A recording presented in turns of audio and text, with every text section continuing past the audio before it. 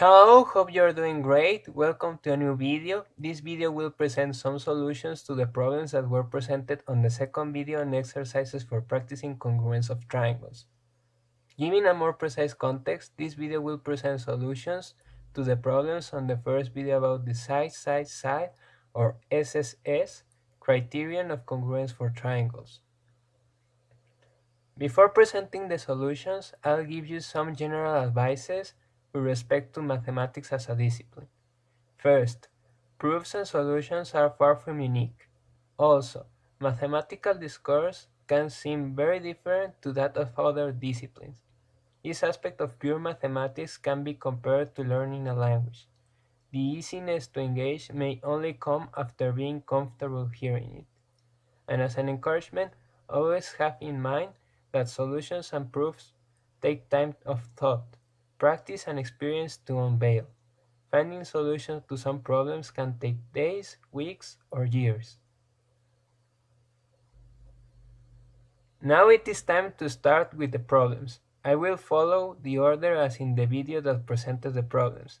Hence, for the first problem, it states, let be an isosceles triangle, the triangle ABC, such that the sides AB and AC are equal. Let M be the midpoint of the side BC, and asks to prove that the segment AM bisects the angle BAC and is perpendicular to the side BC. There is a drawing showing the information given by the statement of the problem and the information required to infer. To start, the details on the information that needs to be inferred will be set aside.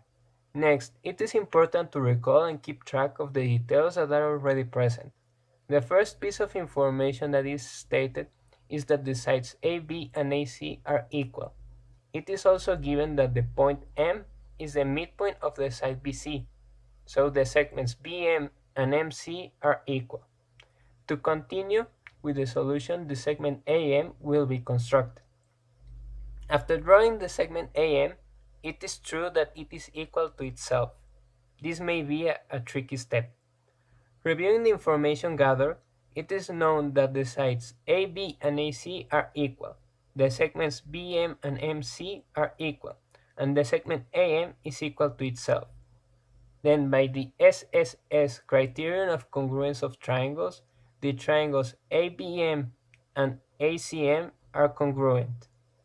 This implies that their corresponding angles are equal, so the angles BAM and MAC are equal. The angles AMB and CMA are equal, and the angles MBA and MCA are equal. Of the equalities obtained on step 6, the first two are the objective of the problem. The second problem states, let be the quadrilateral ABCD a rhombus, and asks to prove that the diagonals of the rhombus are bisectors of the angles of the rhombus. To begin the solution of the problem, it is better to first set aside the objective of the problem and start by gathering information given in its statement, as it was done on the first problem. The quadrilateral ABCD is a rhombus, so all of its sides are equal.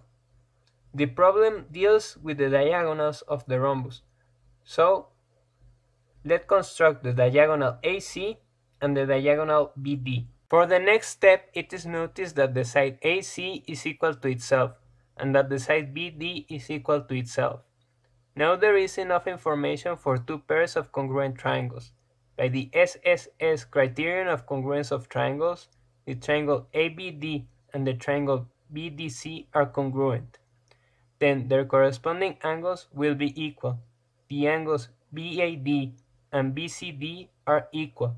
The angles ABD and DBC are equal, giving one of the equalities required. Also, the angles BDA and CDB are equal, giving another equality required. Rearranging these sides by the SSS criterion of congruence of triangles, the triangles ABC and ADC are congruent, hence their corresponding angles are equal. The angles CAB and DAC are equal, giving a third equality required.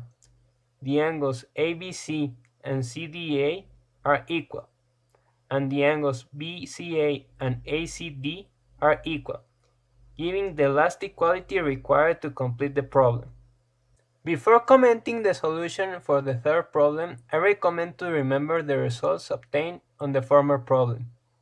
The third problem states, let be the quadrilateral ABCD a rhombus, and asks to prove that its pair of opposite angles are equal.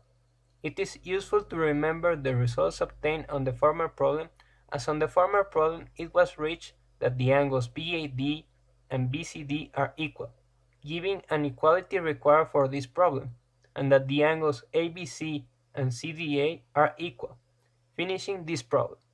In addition, there could have been used different ideas.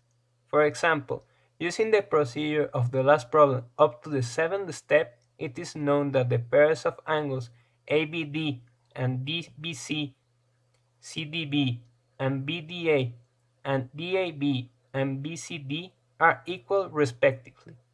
Then the correspondence between the sides of the triangles can be changed, noticing that the sides AB and CD are equal and that the sides BC and DA are equal. Then by the SSS criterion of congruence of triangles, the triangle ABD and the triangle CDB are congruent. As a consequence, the angles BAD and BCB are equal. The angles ABD and CDB are equal, and the angles BDA and DBC are equal. Using all the information gathered, the sum of angles ABD and DBC is equal to the sum of angles CDB and BDA, from which the angles ABC and CDA are equal. It is a good time to ponder about these problems and the solutions that were presented. It is a good exercise to review their steps. Also, as always, if you found another solution to one of the problems or feel confused about any step, please comment. That will be all for this video. Hope you've also found your solutions to these problems. Thanks for watching.